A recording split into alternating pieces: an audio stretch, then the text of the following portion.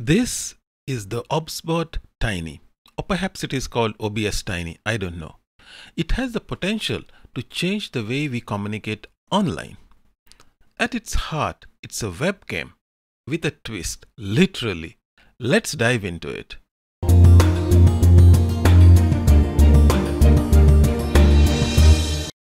The OBSBOT Tiny comes in a tiny package.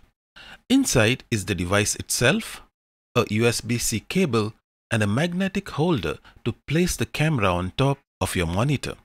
The camera has a 1/4 inch thread at the bottom to allow tripod mounting, which I think makes sense since the device is quite heavy. Okay, let's connect it to my laptop and see what we get.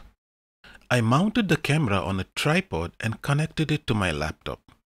I wanted to do a side-by-side comparison with a normal webcam, so I connected my Logitech C922 Pro, a very popular webcam. Let's see how they perform. This is the normal webcam view from the Logitech C922. As you can see, if you were delivering a speech standing up or moving around the stage, you have to pay attention to your speaking area.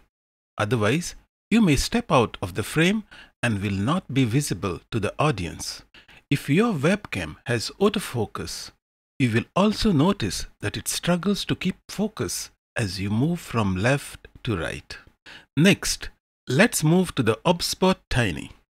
This device operates in 2 different modes. In the standard mode, it works just like the previous webcam.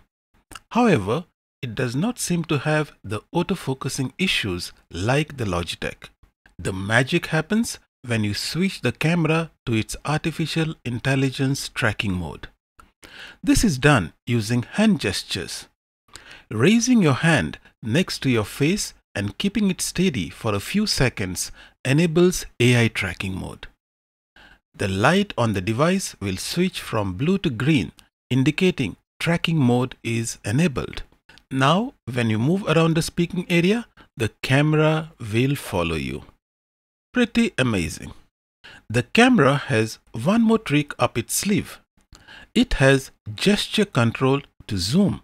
To initiate zoom, you make a gesture using the thumb and forefinger. And the camera switches to zoom mode.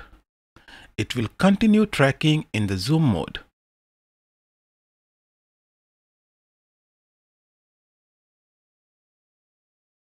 To return to the wide-angle view, you repeat the same gesture.